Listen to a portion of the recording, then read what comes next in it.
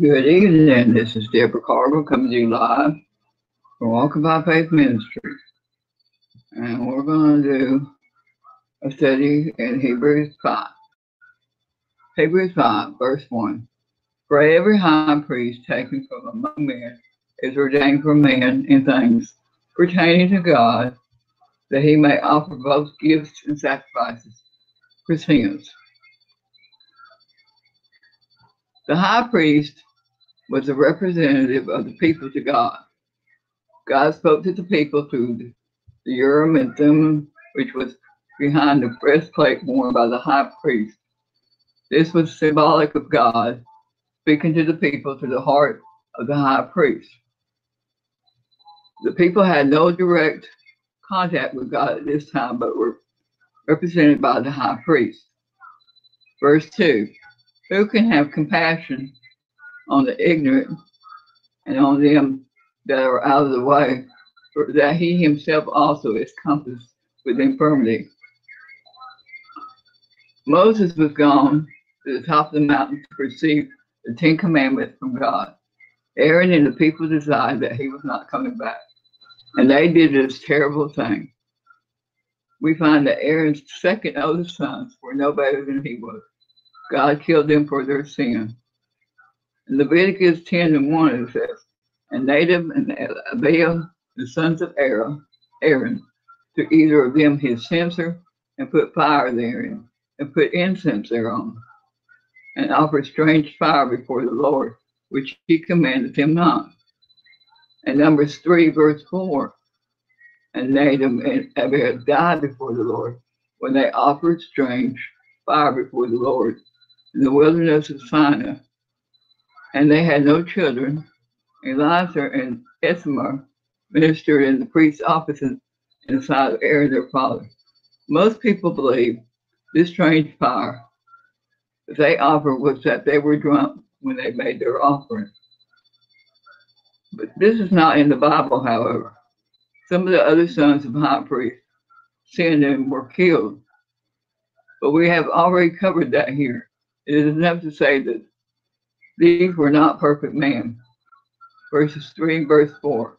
And by reason thereof he ought, as for the people, so also for himself to offer for sin. And no man taketh this with honor unto himself, but he that is called of God, as was Aaron. So we see that even the Christians must be called to be God's children. The Old Testament scripture shows that not even a king could take it upon himself to minister in the temple. God is the only one who can ordain someone to minister. I will give one New Testament scripture on this and then go on. John 3, verse 27. John answered and said, a man can receive nothing except it be given from him from heaven. Verse 5.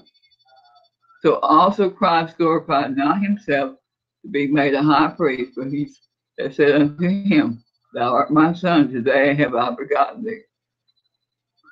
We can easily see from this word, that not only are we all the creation of the Word of God, but that Word took on the form of flesh and dwelt among us as Jesus Christ, the Son of God.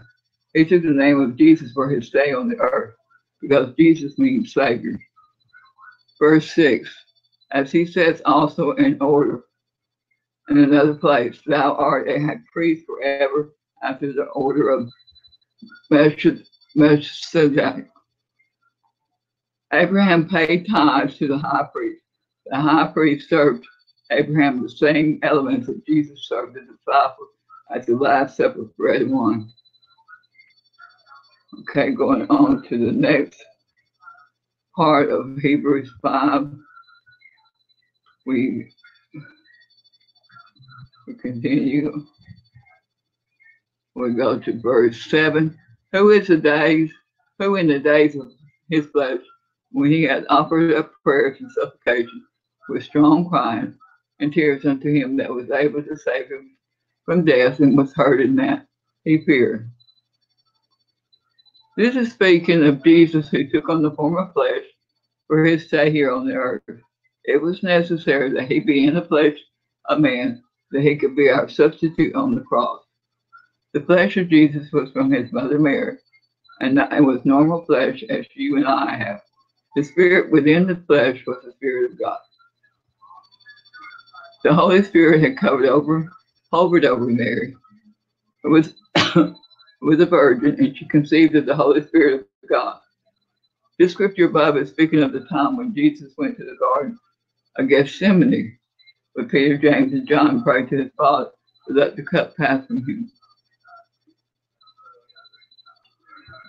Gethsemane means an olive press. The garden is full of olive trees. This press is used to make olive oil. Olive oil is symbolic of the Holy Spirit. I believe that Jesus Christ was strong and ready to face his horrible death on the cross, but his body was weak, and he came to the garden to pray, to strengthen his body for this suffering. Verse 8, though he were a son, yet learned he obedience by the things which he suffered.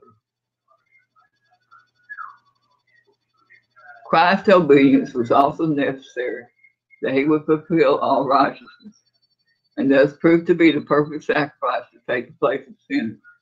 He was the perfectly righteous one, whose righteousness would be imputed to sinners.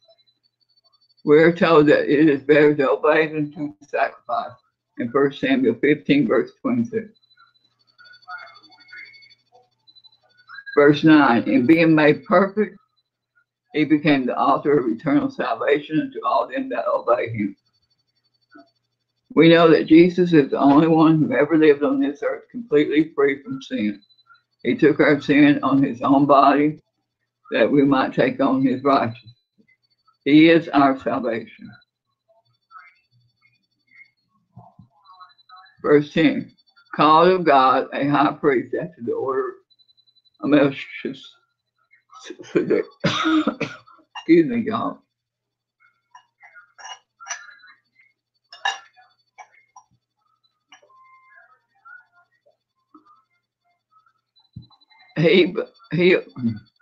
Melchizedek, that name here in the Old Testament is the same name. The two are the same. The one Melchizedek here and Melchizedek in the Old Testament is the same name. They're spelled differently, excuse me, because they were originally written in different language. This Melchizedek has been a controversy for thousands of years. In the next few chapters, here we will go into detail about this.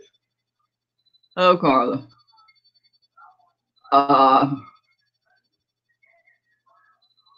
We're in Hebrews 5, verse 11, of whom we have many things to say and had to be uttered, seeing ye are dull of hearing.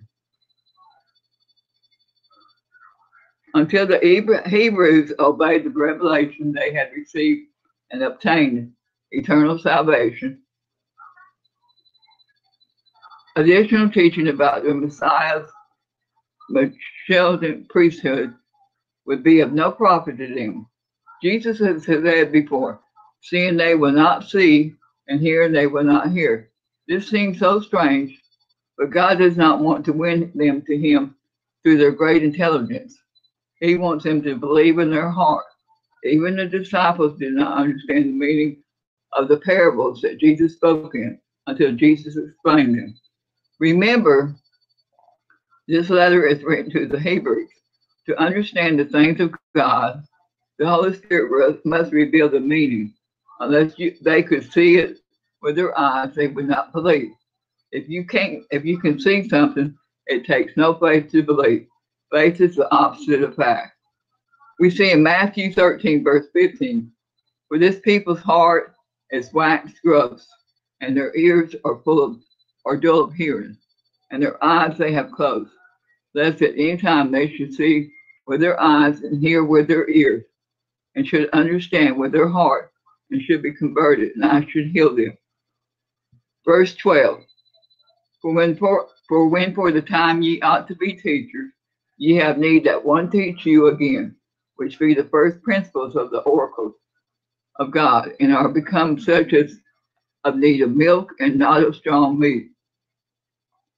The Hebrews had the Old Testament to guide them, but they did not truly understand what they were saying, and they turned down the Lord of glory. I will give you a few scriptures of in Paul's words on this. 1 Corinthians chapter 3, verse 1 through 13. And I, brethren, could not speak unto you as unto spiritual, but as unto carnal, even as unto babes in Christ. I have fed you with milk and not with meat, for hitherto you were not able to bear it, and neither yet now are ye able, for ye are yet carnal. For whereas there is among you envying and strife and division, are ye not carnal and walk as men? Verse 13, for everyone that uses milk is unskillful in the word of righteousness, for he is faith. The only way that we will not be deceived is by reading our Bible every day. Pray that the Holy Spirit reveal it to you, and try every spirit by the word of God. Verse 14, but strong meat belongeth to them that are of full age, even those who by reason of use have their senses exercised to discern both good and evil. Jesus invited unbelieving Jews to the salvation and perfection which came only through following him in faith, which is found in Matthew 19, verse 21. Paul wrote that those who had come to Christ by faith were thereby mature and able to receive the wisdom of God. 1 Corinthians 2, verse 6. The more you read and study the word, the stronger you will become. This is an hour of great deception. We must not be deceived. Matthew 24:24. For there shall arise false Christs, false prophets, and shall show great signs and wonders, insomuch that if it were possible, they will deceive the very elect. The only way to not be deceived is to stay in the Word of God. 1 John 4, verses 1 through 3. Beloved, believe not every spirit, but try the spirits, whether they are of God, because many false prophets are gone out into this world. Hereby know ye the Spirit of God. Every spirit that confesses that Jesus Christ is come in the flesh is of God, and every spirit that confesses not that Jesus Christ is come in the flesh is not of God. And this is that spirit of Antichrist, whereof ye have heard that it should come, and even now already is it in the world. So many are trying to say Jesus was no more than a man when he walked on the earth. Do not believe that. He was God with us, Emmanuel. He was God the Word, who took on the flesh of man to save us from an eternity in hell. He paid our debt to God when he shed his blood that we might live. Praise God. Thank you for joining me for our Bible study discussion tonight in Hebrews chapter 5.